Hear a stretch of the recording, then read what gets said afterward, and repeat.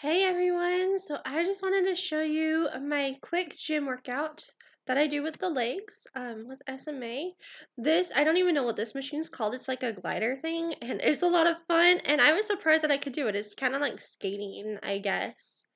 And then here we have the hip abductor, I believe, it works the outside of those thigh muscles, which I can do quite a bit of. Last time I went to the gym, I'm now up to doing 2 sets of 15 at, I believe it was either I want to say 60 pounds or 65 pounds, but I was happy because I was able to raise the weight on it and I still felt comfortable.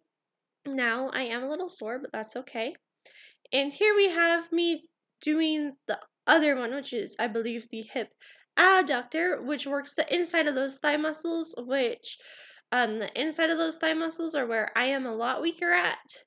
So on these, I'm still doing 2 sets of 15, but this last time, actually, I was able to raise the weight this last time too, up to 40 pounds. So, which is good. But I do feel sore after still. And then here, this one I really like because I really feel like it's working me out is the leg press. And I don't even remember how many I do, but that's okay. I feel like it's really giving me a chance to work my quads and I can leave my ankles down. Alright, thank you for watching. If you want to see more videos like this, please hit that subscribe button. Thank you all for watching. Have a great weekend.